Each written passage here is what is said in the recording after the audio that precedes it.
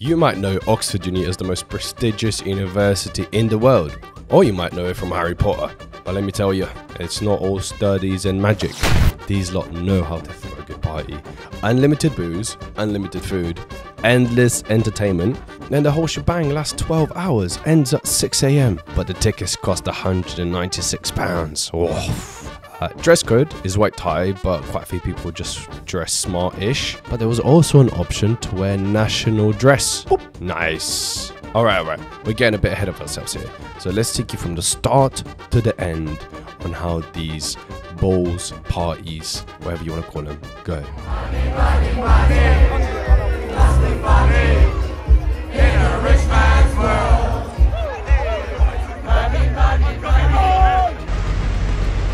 Obviously, first thing is we need to get to Oxford from London.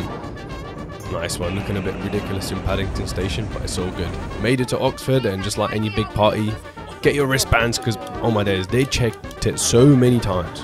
Got a little pint to get the blood moving, you know what I mean, mate? You know what I mean? After that, you get your girlfriend to wrap you up in this gorgeous little red belt. I don't know what to call it, it's traditional Bulgarian, you get me? Get the flute on, bada boom, bada bing. Yeah, there was 1,800 people, I think, at this. Yeah. Look at this line. Yeah, we waited like an hour to get in, to be honest. It was long. Do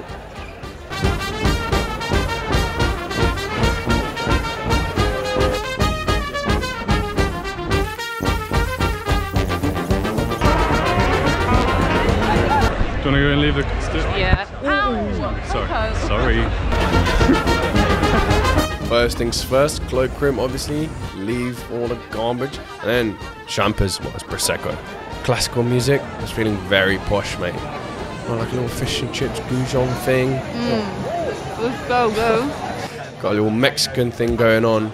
Yeah, at this point, to be honest, I was just like, where am I? This is just outrageous. They had their own beer. Like, what? Who does that? Yeah, I mean, look at the settings, mate. Had a bit of a like little Indian thing. Yeah, I was banging, mate. And then it just sort of just kept going. It keeps going, mate.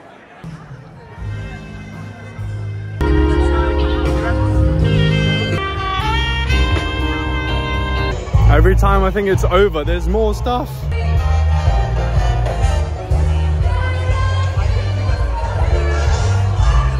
Okay, let's go.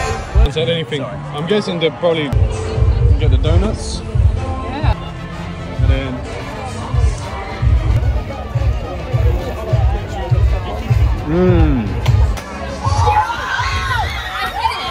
you hit it here. I think they need a bit more trajectory. It was just impossible to just see and do everything. There was so much going on, it was crazy. Like there was pole dancers, I didn't even know they were there. And you don't miss the pole dancers, do you know what I mean? So, and I didn't even mention Muramasa was headlining the whole thing. I mean, I don't think he particularly cared. I don't think this was like a bucket list thing for him. But still, it was Muramasa, it was pretty sick. And after that, there was this ABBA act that was 10-10.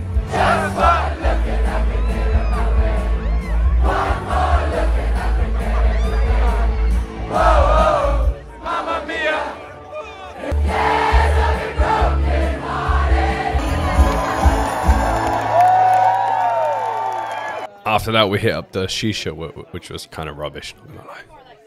And at 3 AM, they shut down the music and it was silent disco time, baby. Yeah, it's all going down in Oxford, mate. And from here on, it was kind of the same. Just kept listening to music, having a little boogie, chatting to people, just what you do at parties. Instead, it was just doing it in St. John's College, mate. Playing golf. I didn't actually play any golf, but whatever. We didn't even know this area existed, to be honest, so that was weird. And there's us, leaving our headphones and heading for the, like, picture. The survivor's picture. There it is.